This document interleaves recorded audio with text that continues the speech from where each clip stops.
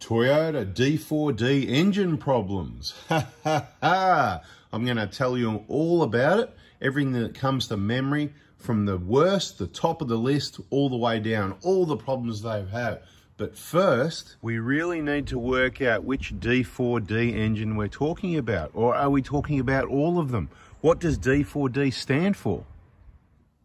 Is it the 120 Prado? Is it the Hilux? Is it the 150 Prado?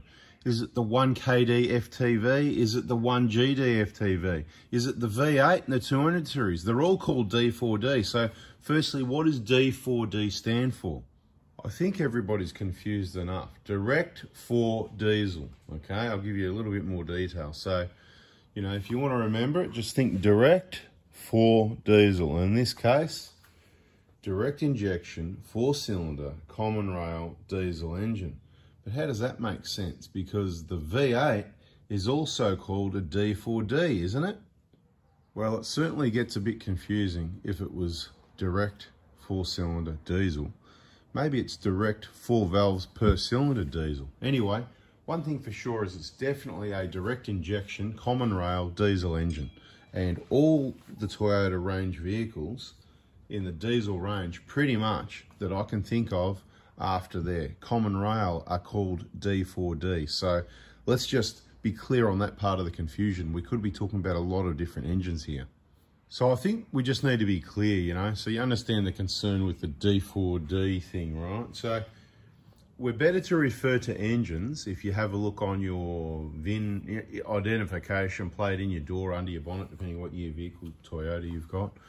And you'll either, by looking at your engine, you'll have, if you've got a 120 Prado, for example, it's a bit older, you might have the 1KZTE, we just call that the 1KZ. After that was this one, that's the 1KD. That could be the one people are talking about, so we'll do that engine first. If you had a 150 Prado, it could also have the 1KD, like the other one we showed at the start of the video. Same engine, but instead of having the intercooler on top, it's in front, so it looks a bit different. A few things different like that, but same power and torque output. And of course, then you've got the 1GD. So it's 1KD FTV, 1GD FTV, and you've got 1VD, V8s and all that. But so you just use the first 3 letters, keeps it simple. 1KZ, 1KD, 1GR if you've got the V6, 1GD if you've got the 2755cc little diesel engine with the separate problems. So let's do this one first, because I think when people search for Toyota d4d engine problems, I think this is the one they're talking about. Maybe it is certainly the most popular.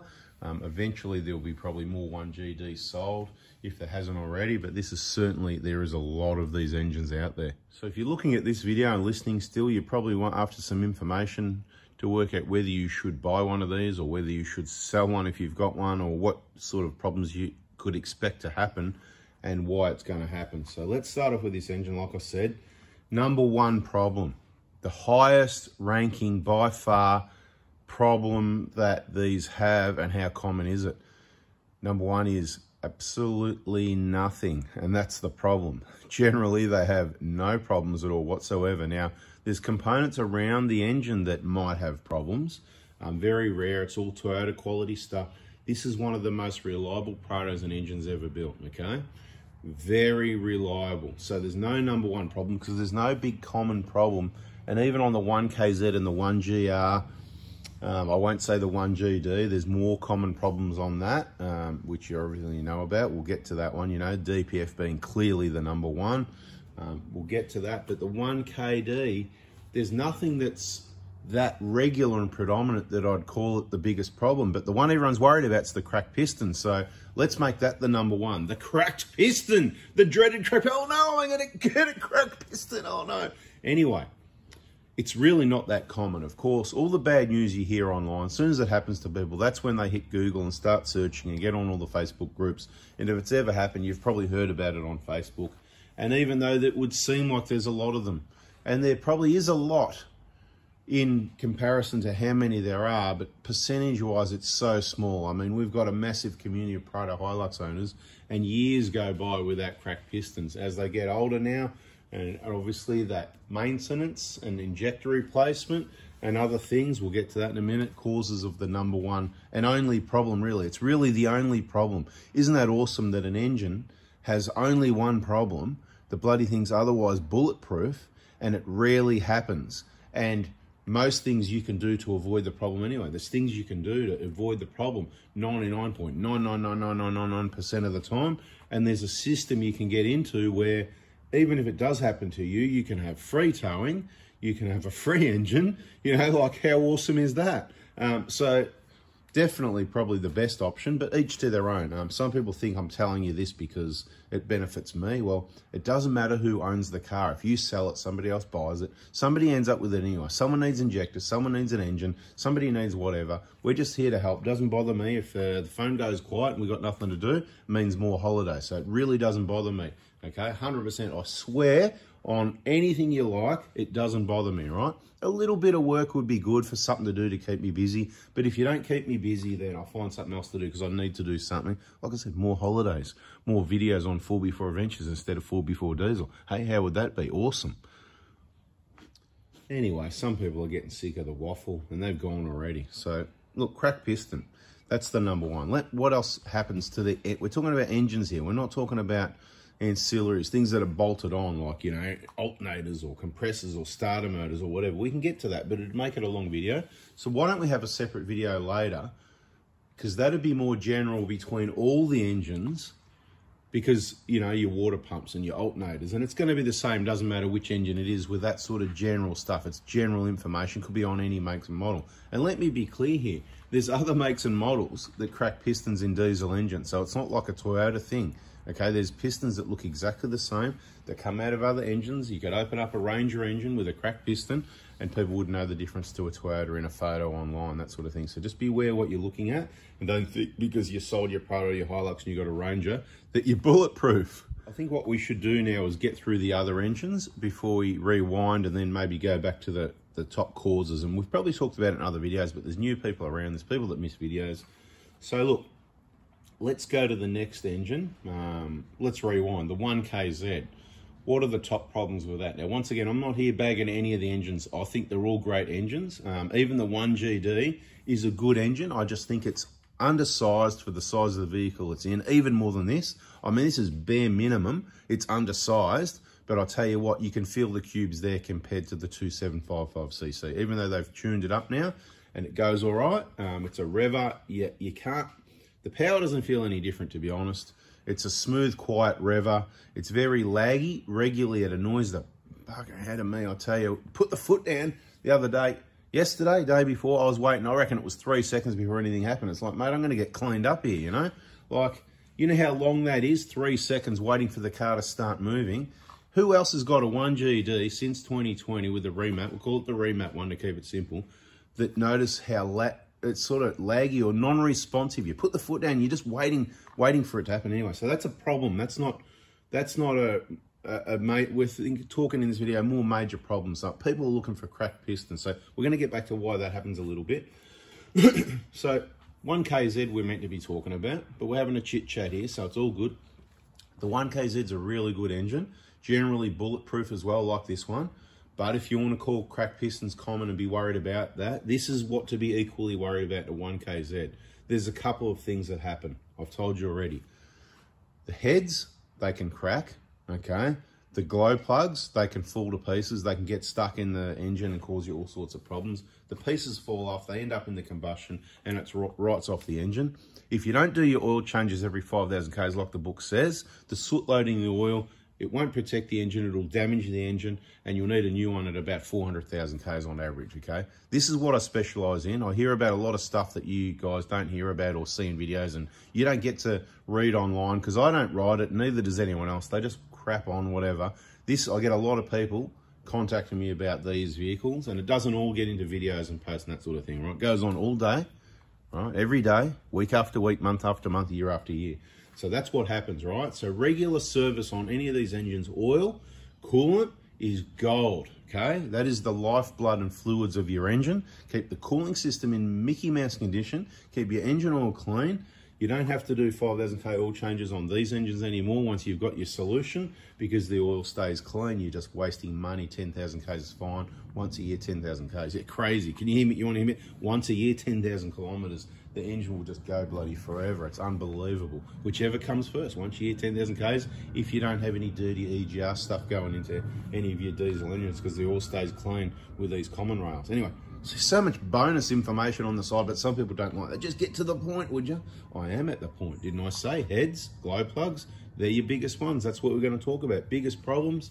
What else is there? Okay, so look, injectors, you're not going to crack pistons. It's going to get smoky. It's going to make Toyotas look bad. It's good to put a fresh set of injectors probably every 200k on those 1KZs. Brand new, genuine ones. Like I said, we haven't got them in stock at the moment, but the video's not about that. You can watch the videos and you'll figure it out. There'll be a playlist on 1KZ stuff, okay? So check it out. But heads, so what does that mean? Heads and glow plugs. So glow plugs, I recommend you change them every 100,000 Ks. Too late now, I know, but you've got to be very careful. Pieces don't fall in when you take it out. Look at the end of the glow plug, see if it's cleanly broken off or it's been gone for ages. If it's just cleanly broken off, you might have a piece in the engine you want to get out, because it's 50-50 when you start the engine. Is it going to go out, or is it going to hit and then get pressed and end up burning a hole through a piston or something? It has cost people engines, 100%, I guarantee it, okay? People tell me, what, oh, I got a new engine on. I go, let me guess. And they go, how did you know? Well, because this is what happens. This is what I'm trying to tell you. Anyway, I'm not telling you I'm good or anything. It's just I've got experience, so I know these things. Okay, so glow plugs, every 100,000. Heads, keep your cooling system in Mickey Mouse condition. Careful what bull bars and winches and lights and everything you put up front to block your airflow. You want your cooling system in mint condition. You need to remember it's a big, heavy brick four-wheel drive. Doesn't matter what engine it is. And when you're going up those hills, particularly towing, it's going to make a lot of EGT. It's going to make a lot of heat. It's going to make a lot of heat in the cooling system. You should probably back it off. Just take it easy. Don't push that pedal too hard. Keep the revs up a little bit. Towards 3,000 revs is probably better. Some people think revving it's working it hard. No, revving it's getting air through the engine, keeping it cool. If you keep it low, you know, oh, I'm only on 1,500 revs, you're in a higher gear. No, you're actually working it hard, making heat in a diesel engine. It doesn't work that way. You really got to watch the video. Subscribe, turn the bell on. Anyway, so that's your 1KZ problems. Glow plugs and heads cracking, not a big deal. It's not a whole engine. Oh, and of course, like I said, not if you don't do the regular oil changes enough, you might end up needing an engine. So you could say that's a crappy engine and no, it's awesome. It's just how it is, right? They had a bit of issue with the quality of the heads. Glow plugs, well, they don't last as long as we'd like them to in that engine. And oil service, well, it's just you didn't do it. If you did what they said, it'd be fine. So it'll probably go forever then, right? And if you keep everything in Mickey Mouse condition, some people are going to get unlucky. Once again, like the cracked piston, it's very rare. It's very rare that it happens, but I believe there's always going to be a reason. And with the right maintenance from the start, following these guidelines, I believe it's avoidable. Once again, like the other engines, I've had a couple of 1KZs. I never have any head problems, never had any glow plugs falling in. Regular oil change every 5,000 Ks. Yeah, it got black pretty quickly with that EGR, but you know what you can do. Watch the videos. Okay, so the 1GR, awesome engine, big grunty V6. I'm not a fan of it. Again, stop-start driving, very hostile. In and out of car parks and driveways and that, you know, can be a bit hostile is my word. Awesome out on the highway when you're cruising along in your highway speeds and you want to get to bloody Sydney or Adelaide in a day and you want to do it quick or whatever. You got dual highway most of the way these days. But look, when it comes to overtaking and you need to overtake, that's the time where the V6 comes in. You can just really get into that thing and it absolutely gets past everybody, you know. But remembering you got speed limits, so technically you're not meant to be going over 110 anyway, which these diesel engines do quite easily. But we know what happens when you're overtaking, even though it's also illegal to speed up when someone's overtaking you. Yep, did you know that? It is, it's written. But people do that. They do it quite often. They do it by accident. They do it on purpose. They think it's funny. It's quite dangerous because you're not going to have a head-on. You're going to cut them off the road before you have a head-on because you're better off to do that. So therefore, they've put themselves off into the scrub. So we'll see how much they're laughing when that happens. Anyway, dash cam footage probably comes in handy, but there you go. We're not talking about that in this video. So many things to talk about. Am I getting you thinking? Do you like it? Hit the like button if you like it. Okay, so we've done the 1KZ, we've done the 1KD, with the 1GR. We're mainly waffling about that. Awesome engine. The only real issue it has is same as the other engine, oil changes and coolant changes. It doesn't have anything, you know, it can have head problems just like the 1KZ, they do. The The 1KD, let me be clear, the 1KD doesn't have head problems. Never even heard of one that I can credibly go, yep, if someone's done a head on it, it's been misdiagnosed, right? Never ever is there a head or head problem on a 1K. This is what I mean. The engines don't have any other issues at all. So that's a big positive. It doesn't have what the V6 has. It doesn't have possible head gaskets, right? It doesn't have the big timing chain leak at the front, okay? So there's some issues with the petrol engine. You really got to keep the oil changes up to it. That one, it's every 5,000 Ks or 6 months, whichever comes first, oil changes in my book, okay? Oil filter every 10,000 is fine. Biggest issue is written off engine because the oil pickup's blocked from lack of oil changes.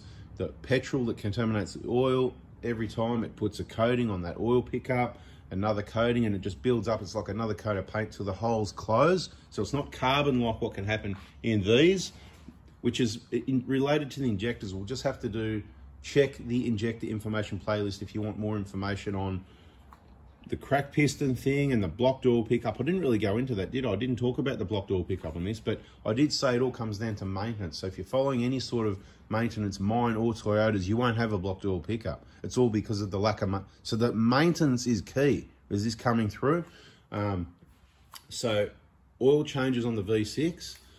Coolant changes. It's an all-alloy engine. You can get corrosion going on there, wrong coolants, mixed coolants. You don't want any of that. The coolant is gold. Remember what we said, lifeblood. The oil and the coolant is the lifeblood. You want it clean. You want regular changes. I've said it in many videos before. Tell me how many times you reckon you've, in the comments, tell me how many times you've heard me say, I look for an excuse to drop the coolant on this, right? You've seen it. You've seen it in videos. It's beautiful. I want it out within 2 years. I don't add water. I don't flush. It's clean as anything. I drop it and I refill it with genuine coolant, super long life coolant. We know what it is. We're all using the same thing. It's going to stay new and clean forever. It'll need a new tank before it needs anything else to keep it looking good, because the heat and the old plastic, it'll eventually deteriorate. 430 odd thousand Ks so far in 16 years, whatever it is. So, you know, it's going to get worse. Things are going to get worse before they get better. That we are replacing components on this, as you've seen, to keep it reliable. That's how we roll as it gets older. For remote outback travel in Australia, need to keep it reliable. Okay, so V6, yeah, oil changes is key. If you're going to buy one, I highly recommend you get the sump off and check the oil pickup, make sure it's not blocked. You can't tell that much looking down the hole over this side. It's definitely a risk. Engines are hard to come by. You can't get a new engine for the V6 and the 120 anymore. Last time I got a price, it was 18.5 grand. Can't get them. The 150, yep, 18.5 grand. You know, I don't know if you can get them or not. Very expensive. Rebuild, people. Can't do the job right. We've already seen all that. So you do not want one of these cars with a V6 that's got a blocked oil pickup. These engines, no problem. You can still get them under 10 grand, right? We're supplied and fitted, 15 grand. You got a brand new heart in the beast.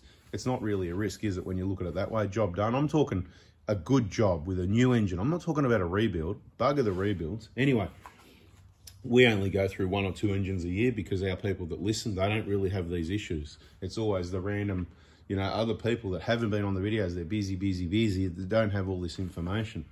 So V6, what else? So it has a lot of oil leak issues, but I'll say it's mainly related to oil changes. So once again, the lifeblood, lubricating the engine, stopping the oil pickup from getting blocked in the V6, helping look after the seals, because it's the contamination, the petrol in the oil that gets to the seals, that makes them go hard, that ruins the seals. So oil changes are everything. Oil's cheap. You buy a bottle of oil on special for 30, 40 bucks to fill up your V6 engine. You know, it's just crazy that you wouldn't do that, you know, every 6 months maximum, even if you did in 3,000 or 4,000 Ks, you know, it doesn't matter how many thousand Ks. If you don't drive it, every 6 months, that means you're doing short trips, cold starts, where most engine wear happens. You want the best oil in there, right? You don't want it going bad. I can't really think of anything else. It's just mainly those oil leaks. There is other issues with the rest of the vehicle because of the fuel system, you know, fuel gauges, fuel hoses and stuff like that with the petrol model. So they certainly offset each other. You pay a lot more to run in a fair comparison. If this was to get 10 litres per 100 Ks, the V6 gets 14 litres per 100 Ks. That's what it is. Now, people can say, I get 12, I get 11, I get 13, I get 16, I get 18. I get 8 in one of these, I get 9, I get 10, I get 12. It doesn't matter. In a fair comparison, it's 10 versus 14. So you can work out your fuel on that. Depends how many Ks a year you do. Some people go, oh, injectors, no. Well, the fuel saving more than pays for the injectors. And then you've got all the other issues that you can have with the V6, like valve cover leaks, rear mains, crankshaft seals, water pumps leak on both. Let's not get into that too much. last engine, let's move to that 1GD because I've been waffling long enough. Bit of a long video, but you get that, fun and games. The last engine, the 1GD, which came out in Australia in 2015, right? So DPFs, that was when DPF was introduced on that engine in Australia. That's when it all happened. And I was saying in the lead up, like I sort of do now, because they're talking about a diesel hybrid, I said, hold position. 1KD FTV, last of the best, hold position. Some people listened, some people didn't. All, no problem, whatever you want to do. And some people have got the 1GD and they go, yeah, and maybe it is the best option, but maybe it's only young and just wait for you list of problems later. But everybody knows about the dreaded DPF. It's that big that there was a class action on it, right? So there's no argument there about how big it was because there was a class action, right? So that is by far the most problematic Toyota diesel engine in a Prado in the last 15, 20 years. Then there's no argument again, the timing chain guide issues on the 1GD engine, okay? It's a big problem. There's camshafts that lose their hardening. I think we should just stop there. It's a really problematic engine. There's a lot of people that are lucky. There's people that have done, don't worry, there's people that have done 200,000 Ks more or less and had no issues at all, which is great. I don't know how many there are, you know, because there was a class action. There's a lot. Toyota are really good at keeping things quiet and not letting the information out. So I don't work at a Toyota dealership. I don't specialise in 1GDs. We service the old one for like super VIP clients, people we know, or someone that's really well-mannered that sends that message through at the right time and they really insist on waiting and they really want to get in the workshop. We do a few because, you know, that's how we get to know the vehicles also. So we do a few, but we keep it to a minimum because, to be honest, I don't want to get involved with, that's why I specialise in Toyotas. That's why I do what I do. Very busy years ago and narrowed it down, and I only want good, reliable cars. Why do you think I own 3 1KDs? I'm complete confident in it, and if it does crack a piston, we've got a good value for money solution. I still think it's the greatest car, awesome engine. Engines are cheap and easy to replace. As far as I'm concerned, that's what we're used to, I suppose. We've seen the 1GD engines in the photos at the scrap metal yards, so you know we know what happens with those. They're good at getting rid of those. You can't get much out of people at the dealerships. They do their training at least 1 day a year, and part of that is shh. Okay, so anyway, I mean, they're all good engines. They're great. They're still the best cars. They're probably still the best engines. And you know, when the most famous one's down, everybody wants to put a boot in. It's kind of a bit like that with Toyota, you know. So the whole class action had to happen to Toyota. It didn't happen to Subaru with all their DPF problems, did it? It didn't happen to Nissan or Mazda or any other make or model that had DPFs for 10 years before that ongoing problems. I mean, I know customers. I didn't touch them. I said, no, I'm not going that. Well, Sanyong Rexton, man, you know, we serviced one of those for a while, and then eventually, you know, it's like, it just makes you look bad, but you're the one that serviced it, you know, like, so, you know what I mean? Like, I didn't build the car, I didn't design it, it's a heap of, you know what, I don't like it. I don't want to have my name, reputation associated with those vehicles, right? And it's a bit like that with the 1GD, because later on, there's going to be these problems that are known problems, there's a list of known problems. They're going to, if you've been lucky so far, that's great. And hopefully you are lucky. I'm not telling you should go sell your car. It's up to you. You make your decision. I think all the engines are good. I said that. I still think it's good. It's just even more undersized. It's really great, the remap version on the highway with torque and holding speed on hills and towing. And you don't get that lag, that, you know, the stop-start driving. So it's a really great highway car, mate. Credit where credit's due. I'm telling you, it's the best Prado, combination Prado with that remap 6-speed auto. By far, not even by a little bit.